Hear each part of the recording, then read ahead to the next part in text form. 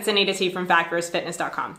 Today I'm going to be doing a really quick video on the basic differences between the Atkins diet, the Paleo diet, and a ketogenic diet. And I figured I'd do this video because I got this question earlier and I realized it never really occurred to me as a nutritionist, but I realize now that, yeah, that's probably something that's pretty confusing because the diets seem really similar at first glance.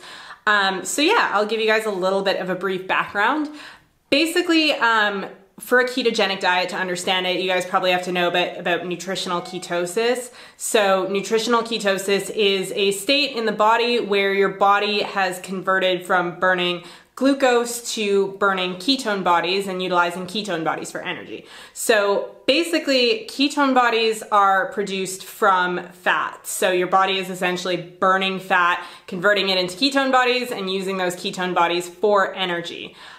There's a whole bunch of benefits to burning ketones. I won't get into so many of them during this video because honestly I could make a whole video on nutritional ketosis. Honestly, there's just so much to talk about and so many benefits. The diet was originally invented because it was noticed that these high-fat intakes were really helping epilepsy. And they were helping to stop seizures. So basically, just to highlight one of the things, that's why many of these diets, like the bulletproof diet and all these brain functioning diets, rely pretty heavily on fat, is because a high consumption of fat and burning ketones, they're actually able to basically push their way into the brain for energy, and they really, really energize the brain and give you guys a lot of brain power, which is awesome. So anyways, that is basically what happens when you enter into nutritional ketosis, along with a whole bunch of other things that, like I said, I'll do a video on later if you guys want. But yeah, so the ketogenic diet obviously involves being in nutritional ketosis constantly. There are such things called cyclical diets, cyclical ketogenic diets, where you're not in it so constantly. But yeah, with a basic ketogenic diet, you are consistently utilizing ketones as your main energy source, not glucose.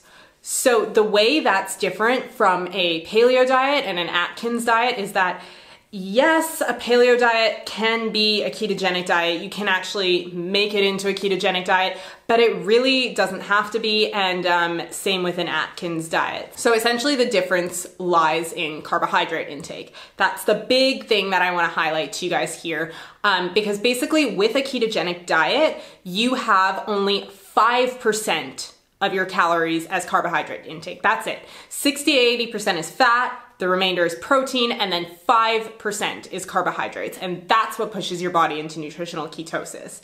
5%, keep in mind that 1 gram of carbohydrates is equal to about 4 calories. So if you're on a 2,000 calorie a day diet, that means you have 25 grams of carbs. That's it. So essentially you're on a really, really low carb intake per day. And the reason for that is once your body burns up its glucose, when you're first switching into a keto diet, your body will use whatever glucose it has left. It'll go to its glycogen stores and burn all that. And then after that, it really doesn't have enough fuel from carbohydrates. So it kind of starts to learn and switch over to burning fat. And that's when you start burning fat.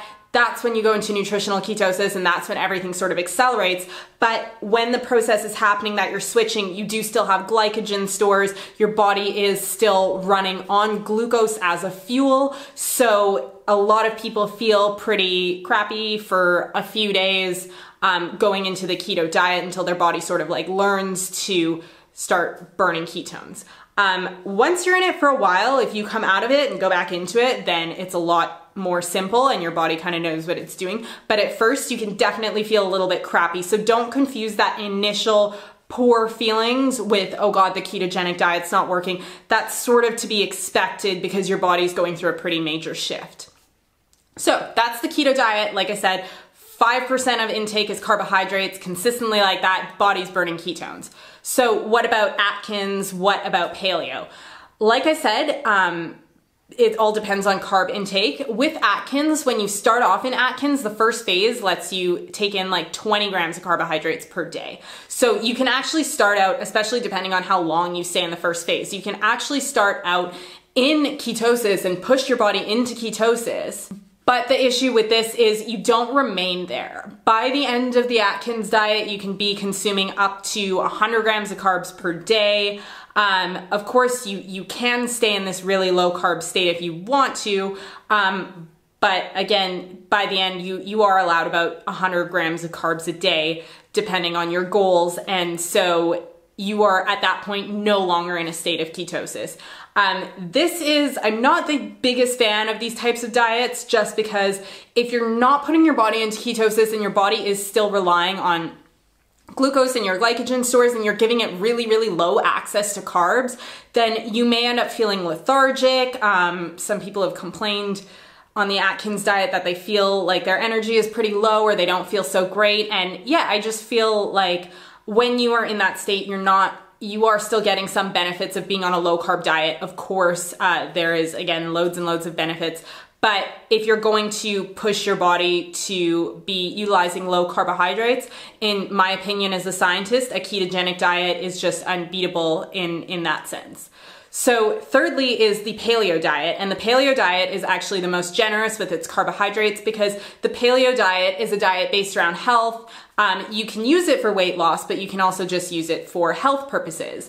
And basically you can have up to 150 grams of carbs if you want on the paleo diet. It totally depends on what your goals are, whether it's health, weight loss, maintenance, athletics. If you are an athlete, you can actually increase your carb intake even more than that, which is great if you are not in a keto state. And so the most generous carbohydrate intake will come from the paleo diet.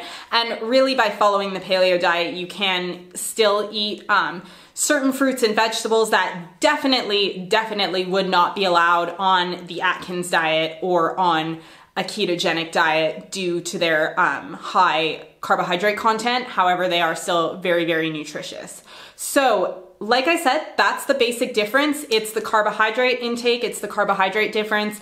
All of them can turn into a keto diet if you really want to turn all these into a keto diet and apply those rules as a keto diet. But the ketogenic diet is really, really unbeatable when it comes to health benefits. That being said, I find that the one with the most carb intake, personally, which is the paleo diet, I find that to be sort of the most sustainable, the easiest for when you're in social situations. A ketogenic diet, I did one for maybe a year and a half. It was great. I actually did it during my master's degree, and I did amazing. Like, I would eat lunch, and right after that, I'd be like writing my thesis, and I'd be so like brain focused. There was no like food coma or anything like that. I was just skyrocketing with the work. And yeah, I did really, really, really well. And it was amazing. I experienced so many health benefits. I am a big fan of testing myself because I am a scientist, so I do want to see what's going on the whole way through. And it actually improved a lot of health conditions I had that I wasn't even trying to improve or aiming at, which were things like all my life I had very low iron. During the keto diet, my iron actually went up quite a bit and it's continuing to increase. Now it's fantastic. But yeah, for a while when I started a keto diet when I was not feeling so great, and it really did a lot of benefits, but it was super, super, super unsustainable for me. Some people find it very, very easy and have no problem sustaining a keto diet. I was actually watching a lecture by this doctor, and he was just saying, you know, he goes out for sushi, for example, and he just gets sashimi, which is great. He's not tempted by cake or chocolate or anything like that. I have a major sweet tooth, so that didn't help.